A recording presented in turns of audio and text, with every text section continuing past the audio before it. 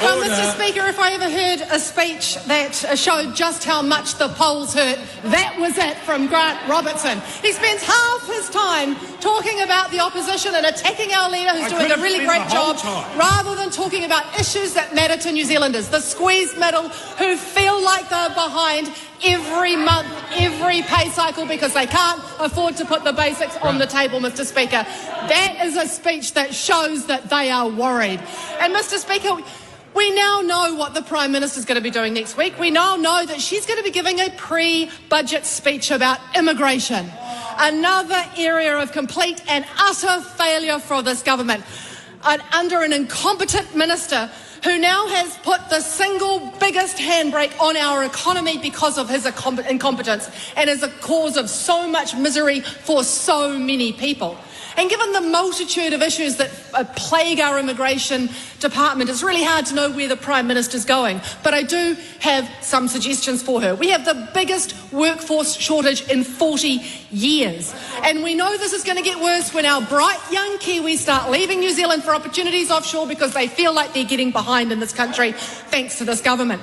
Businesses are crying out for workers. They're closing their doors. They're turning down contracts. We've got a health sector that are 4,000 workers short.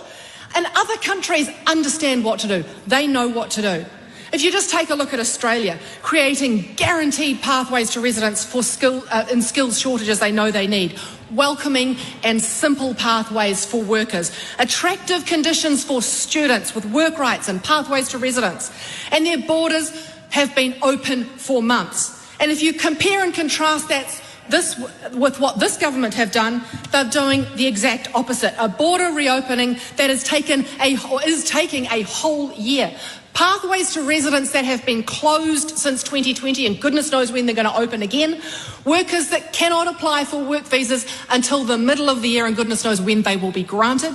Businesses now facing a new compulsory, expensive and bureaucratic process of being registered before they can even hire a migrant, and a totally unexplainable cap on students, international students of 5,000, and a government that is hell-bent on making it much more difficult for them to get here, and visa processing times that have blown out since 2017. If you want to attract the best migrants to this country, what is attractive about any of that? We are being outgunned by Australia, who have more attractive conditions and simple pathways, attracting workers, students and tourists, while we languish because this government has no clue in immigration. Case in point, when the Prime Minister announced our border reopening at stage 2, Chris Farfoi told the media that the very previously strict criteria for critical workers would be relaxed.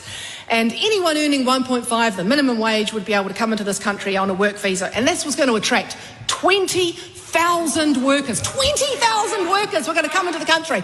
Well, guess how many have arrived to date? 6. 6 workers have arrived. And this shows the utter incompetence of this minister and his misunderstanding of how immigration works. People want to know they have pathways to residence, and I told him this right at the beginning. These skilled migrants won't come if you don't provide them a pathway to residence. It's still closed, and he says, oh, trust me, we'll open it at some stage. Well, here's the proof in the pudding. 6 workers out of 20,000 have arrived, an utter failure by this minister.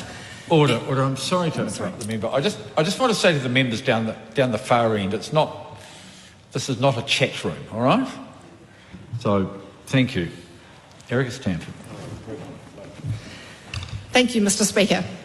How could the minister have gotten this so wrong? The second thing that he's done to try and attract workers is open up the working holiday visa scheme.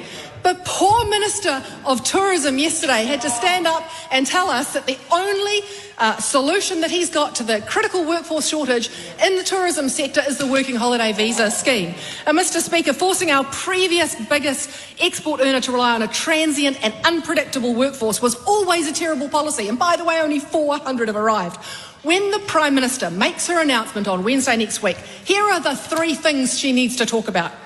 Pathways to residence for people so that they will choose to come to this country and they will stop leaving. Reopen the residence pathway to make sure that that happens. Remove the handbrake on our immigration system to make sure we get the skilled workers here we need now. And thirdly, she needs to bring forward step 5 of the border reopening policy so that we unlock tourists from non-visa waiver countries and finally reunite split migrant families that have been apart for 3 years. And here's just one more I'll throw in there for her. Decouple work visas from employers to stop migrant exploitation. If we want the best, we need to be the best. For the past 4 years under this incompetent minister, we have been the worst, and things need to change.